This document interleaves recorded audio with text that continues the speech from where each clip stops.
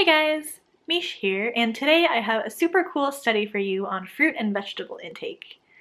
And the study actually just came out a couple days ago, and it's already making the rounds in news outlets and media and stuff because it's just really cool results, really cool paper. This study is looking at the optimal intake of fruit and vegetables to reduce your risk of dying from everything, and particularly things like stroke and heart disease and other types of cardiovascular disease and cancer.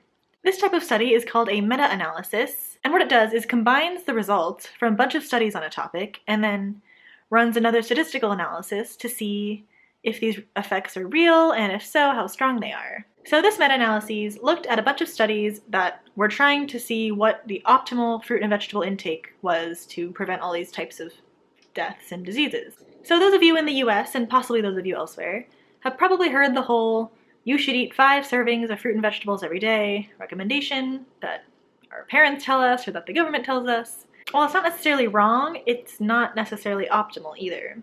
And a serving of fruit and vegetables is about 80 grams. So that's something like an apple, or a banana, or a pear, or 3 tablespoons of peas, or 3 broccoli spears, or 2 kiwis, or half a grapefruit, or an 8-ounce glass of fruit juice. So this study looked at the differences between risks of dying between this 5 servings of fruit and vegetables a day and 10 servings of fruit and vegetables a day, as well as none, or like very little.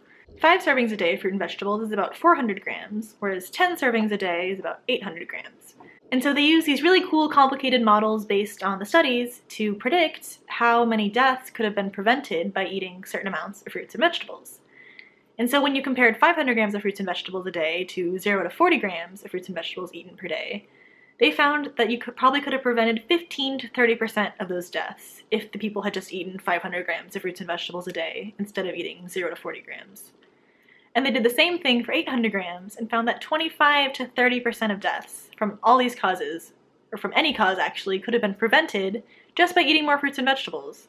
Just 10 servings a day, that's not even that much. And while cancer didn't see much of a reduction between 500 grams and 800 grams, things like stroke and coronary heart disease and cardiovascular disease all saw almost a doubling of deaths when you reduced from 800 to 500 grams of fruits and vegetables. So you could have prevented twice the deaths if you just eaten 300 more grams of vegetables, is the idea from all these studies. That's a lot of deaths, and that's from everything. And most of these were due to things like coronary heart disease and stroke, because those are very lifestyle related, but also things like cancer. And the specific food groups that were most strongly related to reducing your risk of dying from all these different causes were apples and pears, berries, citrus fruits, fruit juice, potatoes, cruciferous vegetables, leafy greens and salads, and yeah, I think those were the main ones.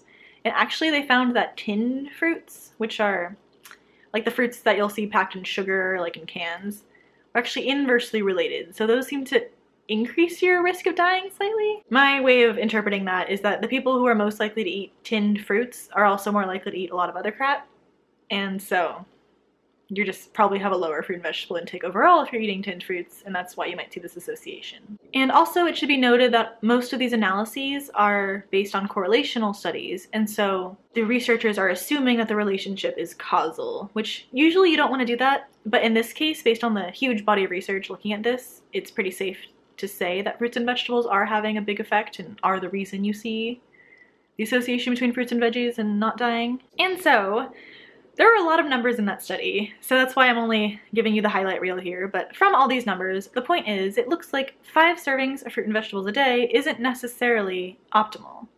So you're definitely going to be better off eating 5 servings than none, or less than that, but if you can get up to 10 servings, you'll be doing even better and might reduce your risk of dying by about 30%. And of course everyone's got to die someday, so you're not going to live forever, but you will probably get some extra years if you're able to increase your fruit and vegetable intake.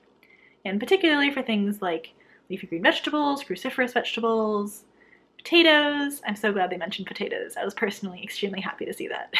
So I guess that is yet another reason why veganism is awesome, because I'm pretty sure most of us are hitting 10 servings a day at least, but if you're not, then you should definitely try to aim for that, because we all want to live longer, happier, healthier lives, free from heart disease and strokes and cancer. And a lot of you have been asking me how you could help support me in making these videos, because As a grad student, I'm on a student stipend and I'm also a photographer, so a lot of my free time goes towards doing photography in order to afford my dog and whatnot, because a student stipend isn't exactly a lot of money. But if you'd like to support helping me make these videos, I have made a Patreon account. So how it works is you would pledge a certain amount of money for every time I make a video. So if you decided to pledge $5, for example, then you would end up giving me $5 every time I make a video for as long as you felt like. So I would really appreciate that if anyone is interested, and that would really help me be able to make more, because I love making these for you guys, but I also have to keep taking on photography clients with as much time as I possibly can. So I would really appreciate it if you feel like it. I'll put the link below. Thanks so much for watching, and please share and subscribe to see more videos. I'd really appreciate it.